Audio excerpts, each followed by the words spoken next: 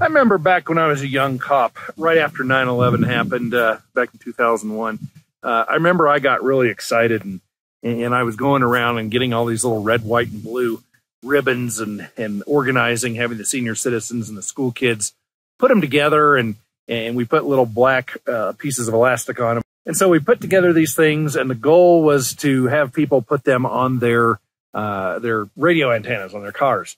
And yeah, I was well-intentioned, but yeah, it wasn't the smartest thing in the world to do. At the time, I believed that I was doing the right thing, and I was a well-intentioned idiot. And the reason I'm bringing this up is that I see a lot of well-intentioned idiots in life, and they annoy me. And I have this tendency to get upset at them, but then I kind of have to realize, hey, I was that guy too.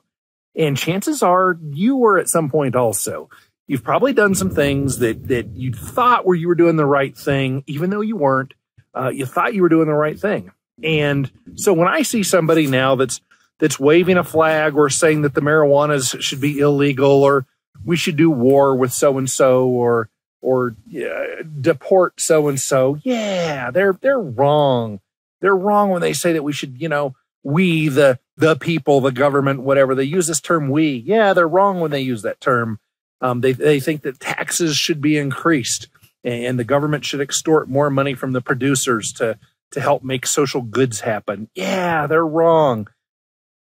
But I have to remind myself I've been wrong a ton in my day as well. And maybe it's time I start kind of, giving these people a little grace, maybe forgiving them a little bit. And yeah, we still need to talk to them. We need to debate them if they're capable of it. No offense to the woke folk.